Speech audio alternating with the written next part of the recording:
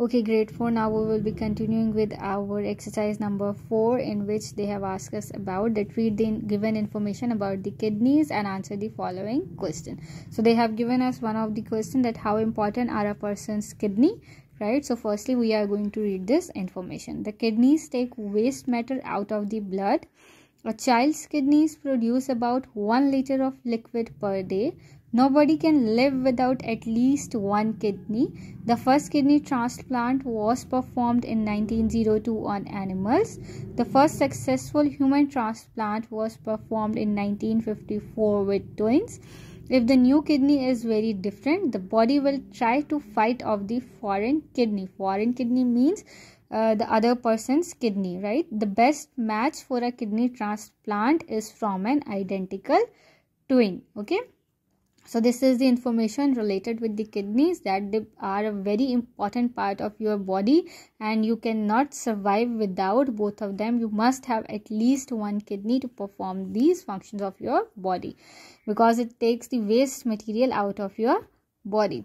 So how important are a person's kidneys? They are very important. So the answer is going to be they are very important. Nobody can live without at least one kidney.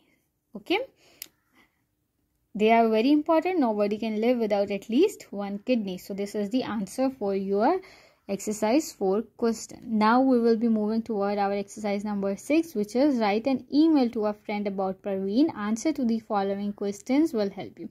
Now you are going to write a type of an email on your copy, but you can have your answer for the email from these questions, right? When did you visit Parveen? Where was she and how did she look? What operation has she just had?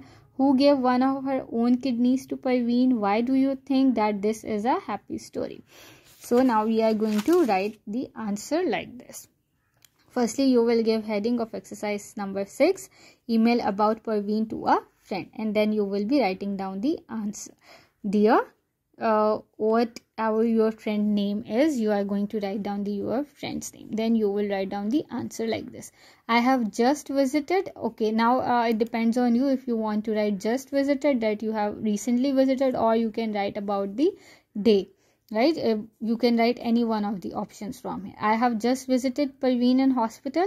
She looked much better than she looked last month, as she was not well last month. She just had a kidney transplant operation. Her twin sister Zainab gave her one of her kidneys.